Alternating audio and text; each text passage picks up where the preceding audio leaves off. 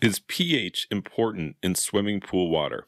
You bet it is. So pH is the measurement between the relationship of acids and bases in your swimming pool. So, which is to say, how acidic is this water or how alkaline is this water? And what we're aiming for is neutral. Neutral is something that's going to be comfortable to you, which is about 7.4 on the pH scale. And this is a pH where chlorine is still able to be effective in the water. And at this neutral state, it is unlikely that you're going to develop something like scale. And that's kind of all of the parameters that are being considered when you arrive at the conclusion of a pH of 7.4 being ideal for swimming pool water. So when you're asking, is it important? What's probably happening is you're struggling to maintain a pH of 7.4. Maybe you're 8.4 or something more than that. And you're like, look, is this a problem? I've tried to correct this a couple of times, but it just keeps being too high and I don't know what to do. And this is where a lot of pool owners will go wrong because the water can still look good visually. So you think, you know what, I'm struggling. It doesn't seem to be a problem. The water looks good. I feel fine when I get out. And so you stop treating the problem. But eventually you'll start to develop scale because you have, a pH which is too high. And what you're not appreciating is the logarithmic scale that pH is based on. You are aiming for 7.4 and you are at 8.4 or perhaps even more than 8.4 because a lot of testing methods kind of stop being effective above 8.4. It's just like 8.4 or more.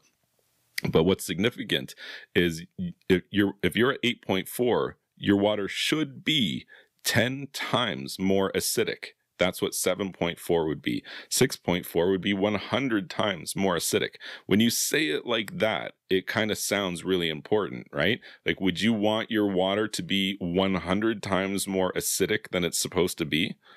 Probably not, I'm guessing. It probably wouldn't look very good. It probably wouldn't feel very good. And that's why pH is really important. And it's kind of like one of the more elusive chemicals in swimming pool water management in terms of people having difficulty to maintain the ideal numbers. And it's just because, when you swim, it changes the pH of the water. When it rains, it changes the pH of the water. So in addition to, that you're trying to manage it, there's all external factors affecting the water all the time as well. So it's constantly a juggling act, and that's a little bit the nature of balancing pH. Something you could do, let's say you want a solution to make this easier, you should explore borates for swimming pool water. At approximately 30 to 50 parts per million, borates in swimming pool water act as a secondary buffer for pH and alkalinity movement.